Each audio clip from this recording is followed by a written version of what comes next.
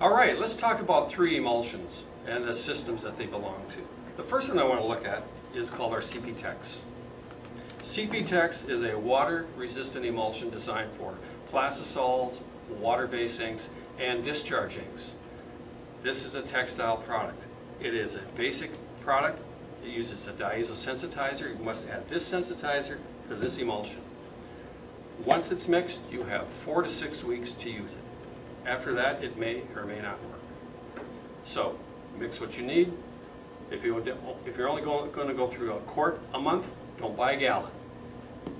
Because once it's mixed, that's it. You can't just take a little bit at a time.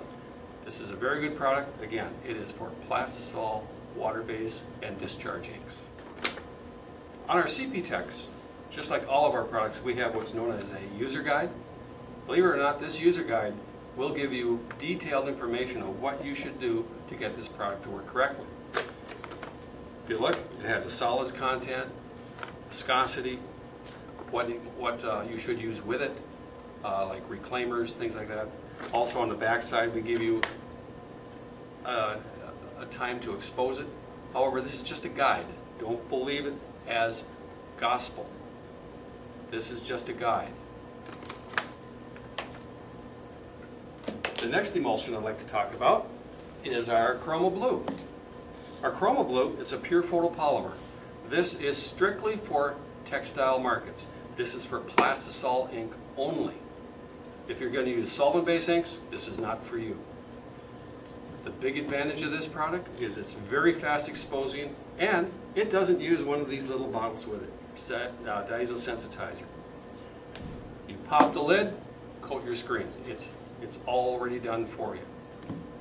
Nice thing about this also is it's 50% solids. What that's going to translate to you is less coats on your screen. You're going to put like 1 and 1. 1 coat on the print side, 1 on the squeegee side, and you're done. That's a typical coating for Chroma Blue because it's 50% solids. That's a lot of solids. Also, pure photopolymers typically are very fast exposing, usually twice as fast as diazo.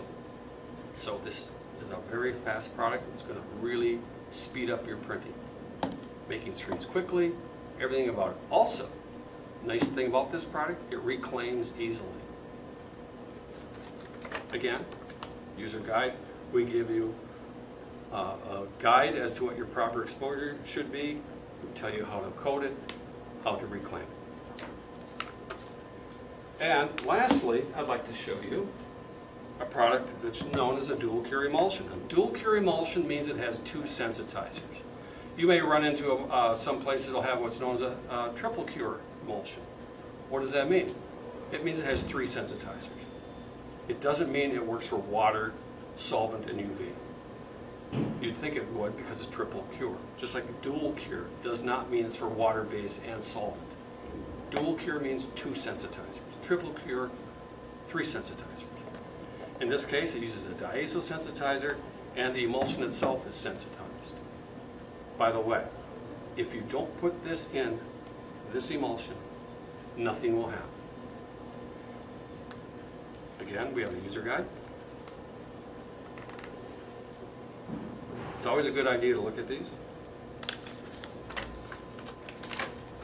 Gives detailed information, solids content, what products to use to reclaim it, how to prep your mesh, exposure times, again, as a guide. These are the 3 types of emulsions on the market today. They are widely used.